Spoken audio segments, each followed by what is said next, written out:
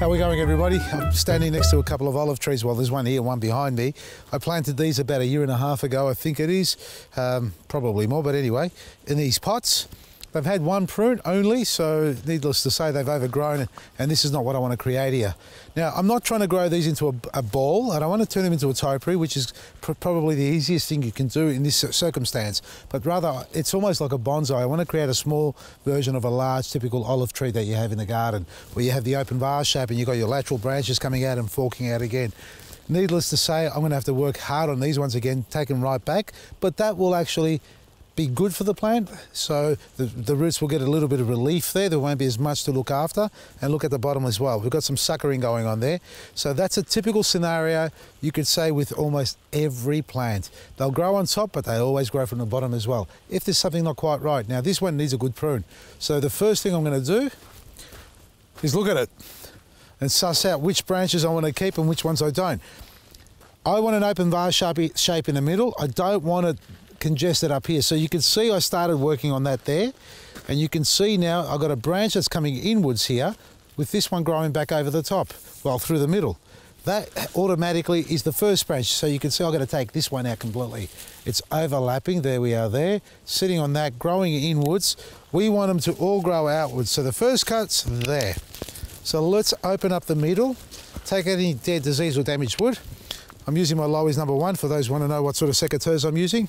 These are probably, yeah, well, there's a couple of favourites I have there. As a anvil, sorry, that doesn't do a bypass. As an anvil pruder is fantastic. It's great for large branches. Just quickly showing you, see how the top blade sticks out in front of the little one? That's because as you close it, it does a slicing action at the same time. So it takes a lot of pressure out of your hand, the grip. You don't have to squeeze as hard as you would with a normal secateur or bypass that doesn't have that angle slicing ability. All right, take out. See, look at this. This is my concern. This one has to be tied down now because it's growing straight up. This is a great branch here, but it's growing straight up, so I've got to tie it down. Now, let's take out the inwards here. We don't need that. I don't want it to be, ooh, leave that little one. This branch here, take it out. Look at the height. See, I've just taken one branch off. I thought before I start getting into the middle of it, because there's so many there, let's take some of the height off so we can get a little bit of an open feel about it. There's too many branches growing up. I don't need that many. If I leave all these in place, I'm going to end up with another bushy olive. So all this is going to come out. I'm going to cut that to a stub there for now.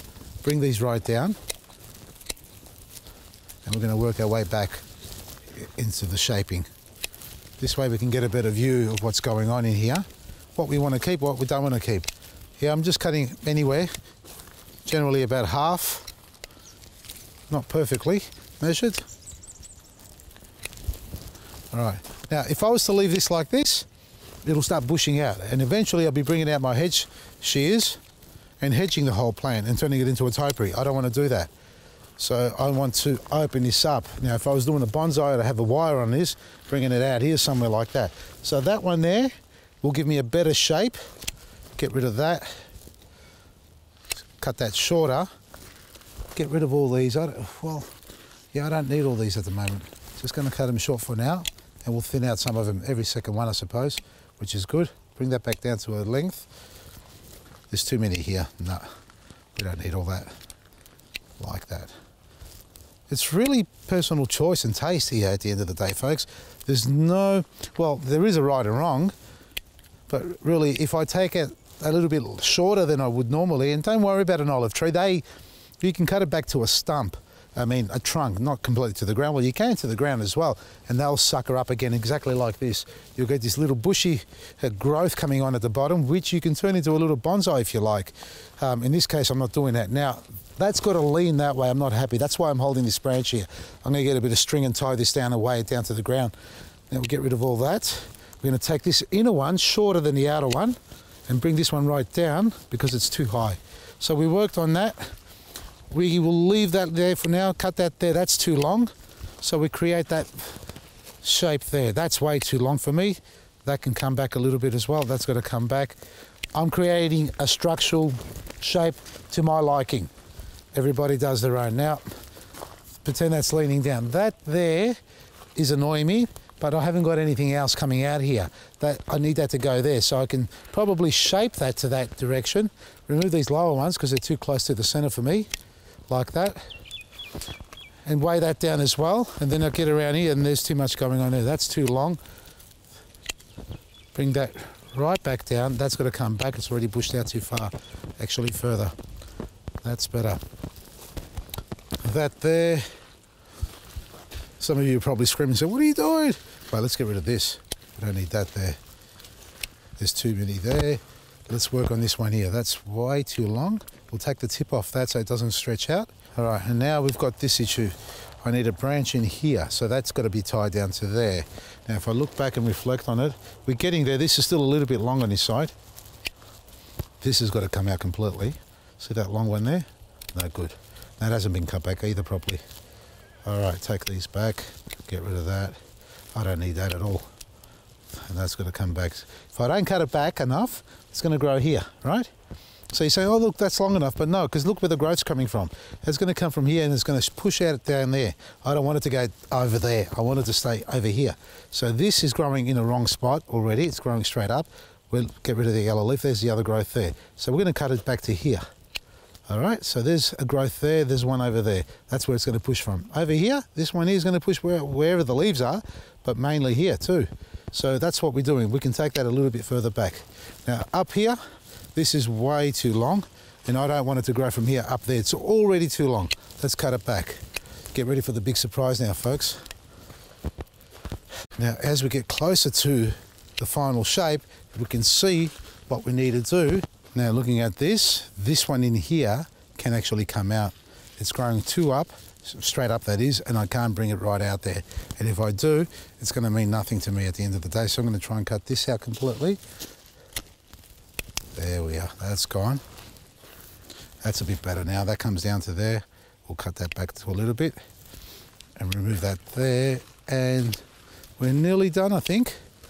Now, what we've got to do is go around and check all our cuts. What I'm talking about is that. Get rid of the yellow leaf.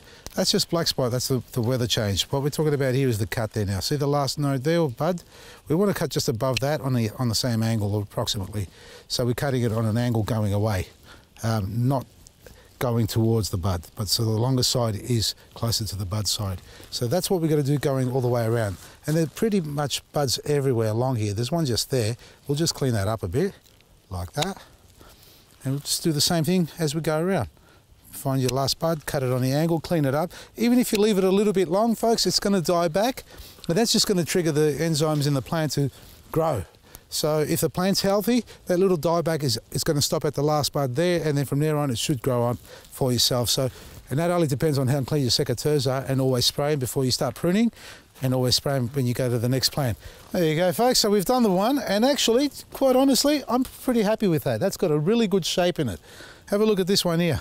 This one needs to be done as well. I'm not going to do this on camera for you guys, but I'm just going to talk about the difference between the two, because I seem to be getting a lot of comments, people saying, whoa, you killed the tree, it's not going to grow back. If you don't prune the tree, it won't grow back, it'll just keep growing. And what's going to happen is it's just going to grow straight up to the sky. And see how wispy that is now? Now you can leave that, all these little branches or multiple branches you see here, they'll grow, they'll thicken up, they'll toughen up, and somewhere along the journey of the tree's life you might decide to prune it and bring it back down a little bit because you're too scared to prune your trees. It's like a haircut. You don't cut your hair, it just gets matted long and really, really rough. Whereas this here, when you do prune it or when you do get a haircut, everything's nice and healthy, and it's the same with the trees. Now, I'm going to have a beautiful structured tree there that's going to have that bonsai semi-dwarf look about it. And no, I'm not going to leave this one here to grow the way you like it to grow at home. No, this is going to get pruned as well. So you can enjoy your fruit climbing a ladder, or enjoy your fruit and your tree at a more sensible level and be able to harvest the fruit at arm's reach, so you're not going to be climbing ladders. Now, you need to do this from young, so you can go up to some older trees and start shaping them, because it's going to take a long time, and they're more prone to disease and dieback at that stage, whereas a young tree you can. And it's not just the olives. The olives actually you can cut at any age, but other trees are like apricots and even apples and that. There are certain times of the year that you need to prune them. So go out there and you're right in the cusp of it, or actually you should have done a prune already, as they're dropping their leaves and get ready in the next couple of months to get into them and clean them up properly. Now, I'm pruning this now because I can still see new growth coming on. No fruit on these olive trees. See the new growth there? I don't need it to push up energy at the top of the plant anymore. It's going to get cut off anyway, so let's focus in bringing the energy back down where it needs to be and get rid of the suckers as well, and then go around and give it a top dress with superfood and black grit and give it a good watering, and then sit back and wait for spring to come so you can enjoy a beautiful spring growth and maybe some flowers and fruit as well.